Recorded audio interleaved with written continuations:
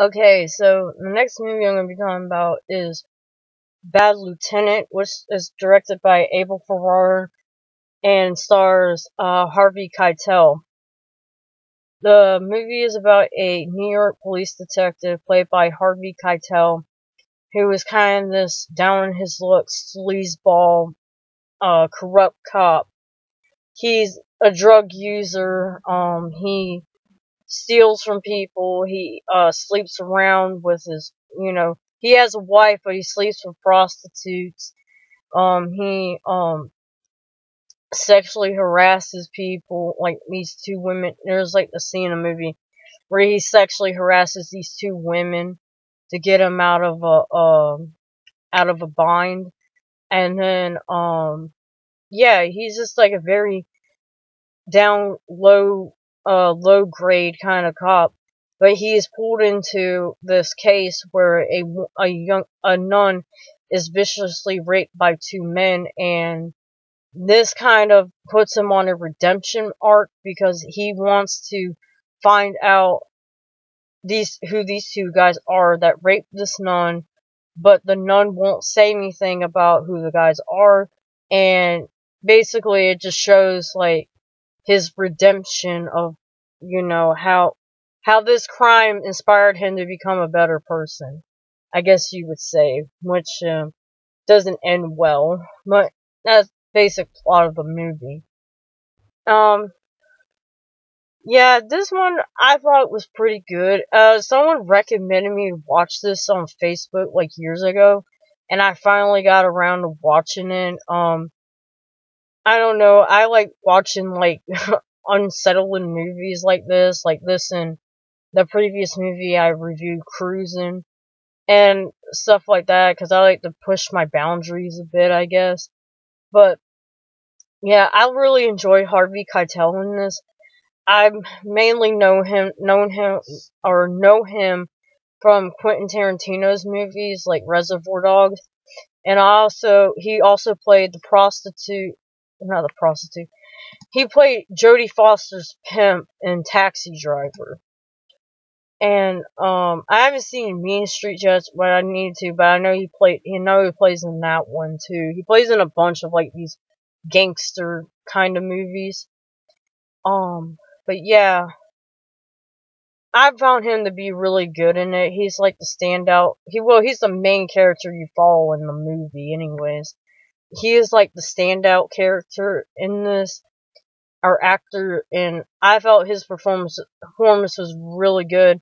Especially the scene where he has a breakdown in the church and he's like confessing his sins to Jesus and he's trying to repent.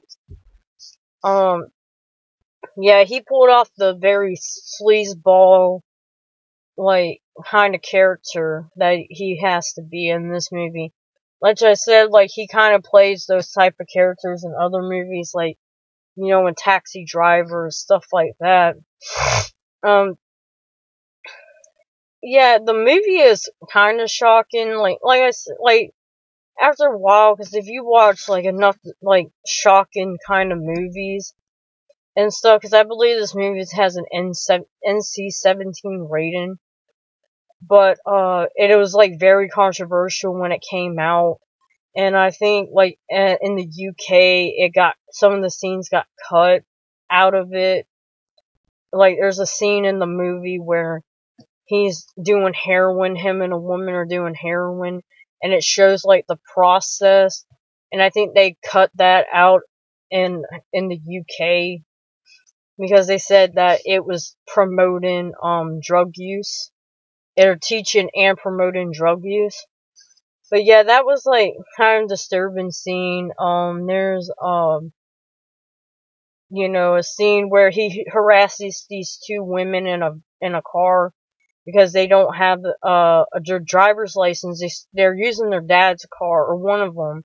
No, I think they're sisters. Yeah, they're using their dad's car, and they don't have their license. And he could have just said, "Oh, I'll give you a warning," but no, he like sits there and like sexually harasses them, and it's not like anything graphic, but but it was just disturbing that how he used his power to get his way. And it was like one of the most disturbing scenes in the movie, and it's not even like a graphic scene. There's also, you know, the scene where the nun gets raped. That was pretty disturbing. Um, there's just other scenes, and mainly just like heavy drug use and stuff. That's like, you know, you don't want really see in movies that much. But I watched a movie called Trainspotting too last night, and that's about drug use and stuff, and it had about heroin and stuff. But yeah, like